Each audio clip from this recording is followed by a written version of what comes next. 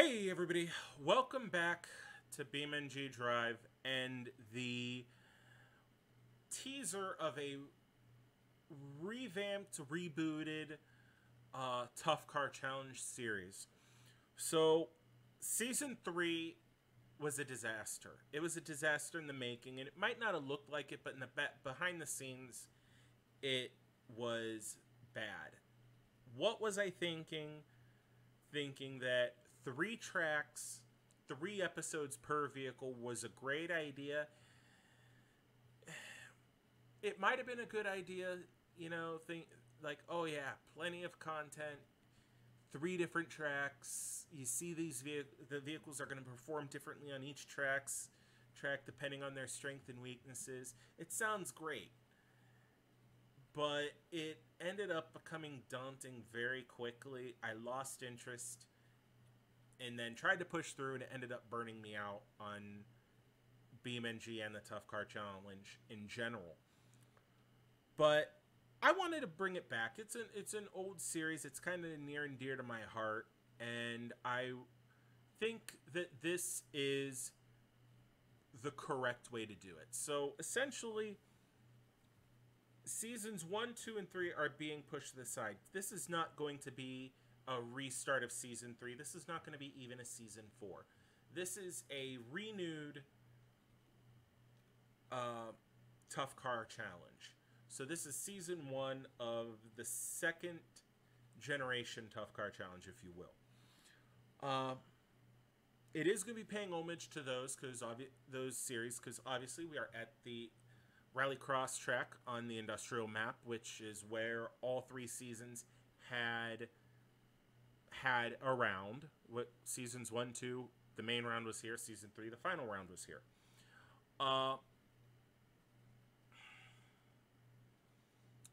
In regards to other pieces and parts, the rules, most of them are actually going to be a carryover from season 2, because I feel the rules with season 2 were pretty on point. The one thing that I am going to be adding is that if a vehicle can have safety equipment installed, it will. So if you see our Gavril D10 here, it has actually a full fitted roll cage. You can see the roll bars in the back. You can't really see the roll bars here going around the main part of the cab, but you do see the racing seat for the driver, and then the passenger and rear seats were removed. It's for a touch of realism. Yes, I know it's a game. Yes, I know it's not super realistic to be driving around a rallycross course in, let's say, mid-sized Japanese sedan with collapsed suspension on one corner from going over a jump and landing a little off. But you know what?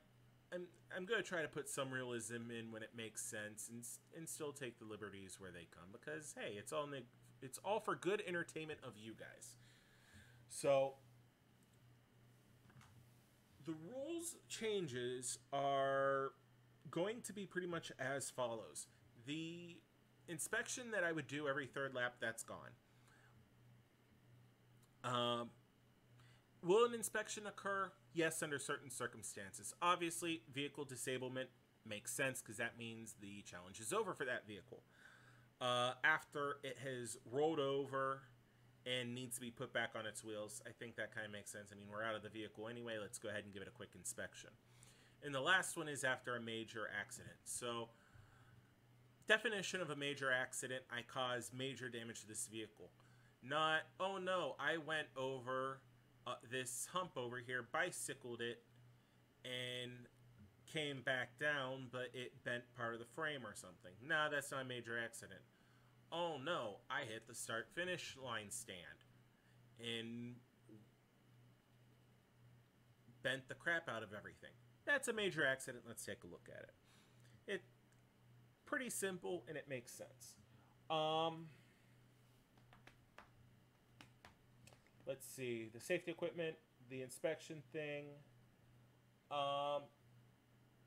There's one more change, and with that, we actually got to do a little bit of a context change here. So I have already recorded a replay of me taking the D10 out for 2 laps of the Tough Car Challenge test track. Lap 1 will be the Season 2 layout. Lap 2 will be the Season 1 layout. I got them in reverse, backwards. I was going to do, first one was 1, second one was 2, but I got them backwards. Oops, it happens. So we're going to go ahead and go over to that. I'm going to pull that up here, and we're going to talk about that a little more.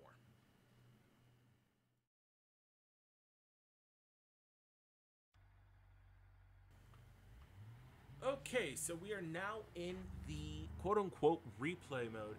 And one of the things I'll point out first is if you look in the top left, you see a really cool HUD that is kind of reminds you of something from American or Euro Truck Simulator. The link to it will be in the description, and it's nice. I have speed. Gearing doesn't quite work right for automatics because this is an automatic truck. Overall vehicle damage, which it is useful, I think. I don't really see a point in it. You have your fuel level right next to it, as well as your current engine coolant temperature.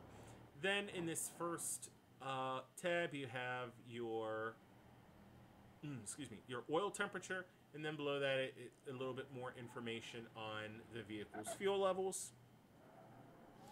Cool information. I kind of like it, and it's going to take place of the engine and vehicle damage indicators, because unfortunately with replay mode those just don't work, or at least they don't work right now.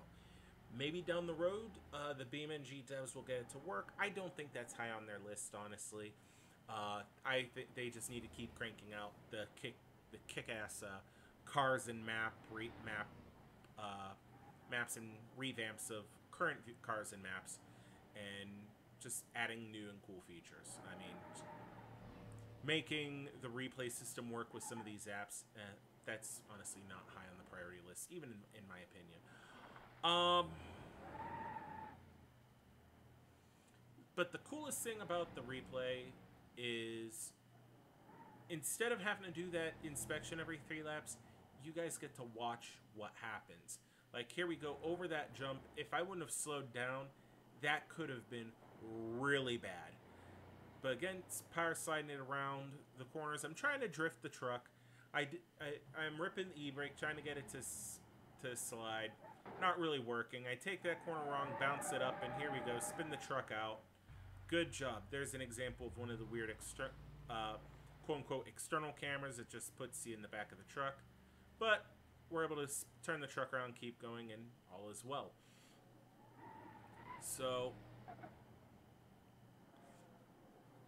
I'm excited for this. It should be really good, and yeah, I think this is going to be a really exciting turn for the Tough Car Challenge series by doing this system, using BeamNG's replay system. This should be pretty awesome. So, all right, we're going to go ahead and watch the truck finish up the lap, which it's almost done with its second lap, and we're just going to hop back into the game to wrap up the video.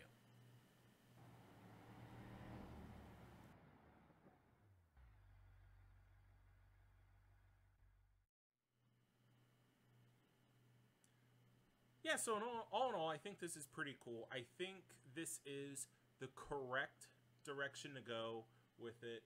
And sorry, I'm kind of being more of a talking head, or or in this case, a talking car, because, well, you're not actually looking at me, you're looking at this Scavril D10. But anyway, I appreciate everybody for watching the videos. I hope you guys have enjoying some of the police chase stuff and the shenanigans with the guys, because especially the shenanigans with the guys is always fun. Those are so much. That is so much fun. Anyway, that's honestly it for this video. I hope you guys have enjoyed it. Please like, please subscribe, all that fun stuff, and have a good one, everyone.